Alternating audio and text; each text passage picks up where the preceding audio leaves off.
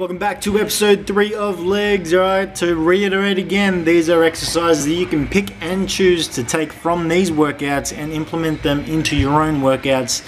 And I'll be voicing over them so you can maximize every single exercise so that you get the advice form and the techniques that you can to actually maximize every single workout or exercise if you pick and choose the exercises within my routine I'm doing. Alright, so you can either do the whole routine I do now or pick and choose and implement them into your own workouts. Doesn't matter how many days you do, 1 day, 2 day, 3 day, even 4 or 5 day splits. You do what you want, just take the advice form and technique out of it to maximize every workout. Alright, let's get stuck into the gym. Alrighty, starting off with front squats again. We did do this on episode 2, but I just want to quickly take you over some more form tips just to make sure that we got it down pat. Now, always remember something I forgot in the last video. I want to make you concentrate on your knees tracing your toes. This is highly important. In terms of your feet position, this is totally going to come down to the way your hips and knees come together. Everybody is different, so you may even be comfortable spreading your feet out nice and wide or more narrow. So something you got to be really mindful of and just play it by ear. Also as well, guys, make sure you keep that belly button sucked into your spine, everything nice and neutral. I'm going probably down a little bit too fast here, but when you're starting off, just take it nice and slow. 2 to 3 seconds down, 2 to 3 seconds up. Nice big squeeze at the top. Alright, over to straight leg deadlifts. So with this one, you want to keep your chin nice and tucked in, so your C vertebrae is really close and neutral. Try to keep your belly button sucked into your spine. So essentially your entire spine is as straight as you can be. Keeping your knees relatively straight. Taking your time with this one as well. I'm probably going a little bit quick because it's my second set. But go about 2 to 3 seconds down, 2 to 3 seconds up. Just make sure you get a nice big stretch in the hamstrings before you go back up again. You can actually pause at the bottom just to make sure or emphasize that stretch and then come back up for a nice big squeeze in the glutes and hamstrings. Really make sure that belly button sucked into your spine and your spine's nice and straight. Alright, so worst case you got your back rounded in, alright, is going to be a lot better than rounded out. Just make sure it's straight, highly important. Always keep the weight above your heels as well. Okay, going over to barbell jump squats.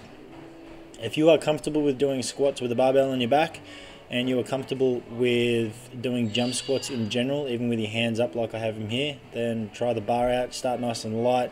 Exact same thing, just transition a little more. Here's one of my trainers moving the sled out for me because she thought I was cheating. I wasn't using the full length of the green area. What I'm doing here is just a jump, going from weight to no weight. Alright, so technically like just a drop set.